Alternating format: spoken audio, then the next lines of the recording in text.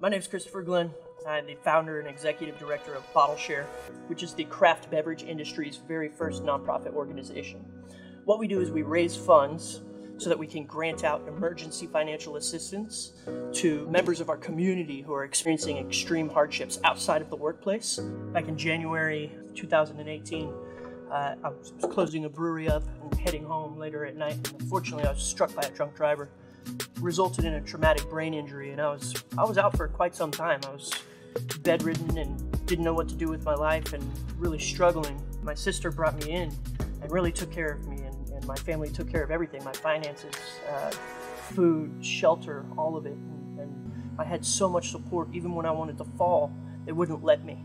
I knew that I have a purpose in life now, and that's to pay forward what I received, and that's what Bottleshare is. The craft industry is really a family.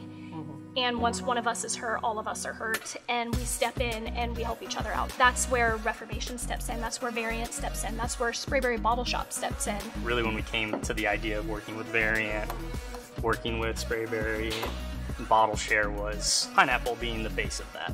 IPAs are extremely popular. There's some hops that we've been wanting to mess around with, and that's kind of where we called up Matt and said, hey, like, what do you think about this, and what direction do you want to go? And we sat down at the table. I think the end result's going to be really cool. We've come up with a pineapple milkshake IPA brewed with lactose, vanilla, and with coconut. So it's going to be more like a pina colada. It should be really rich, really decadent. It's going to be a lot of fun. We're using two of my favorite hops. We're using Sabro hops, a lot of pineapple and honestly coconut notes from Sabro.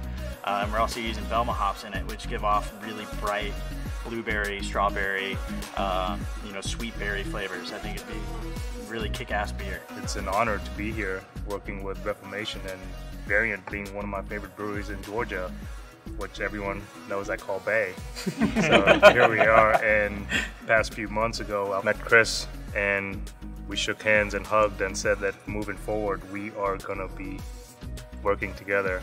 With every move we make, we'll grow together, and here we are with a four-way collaboration. Cheers. Cheers. Cheers to community.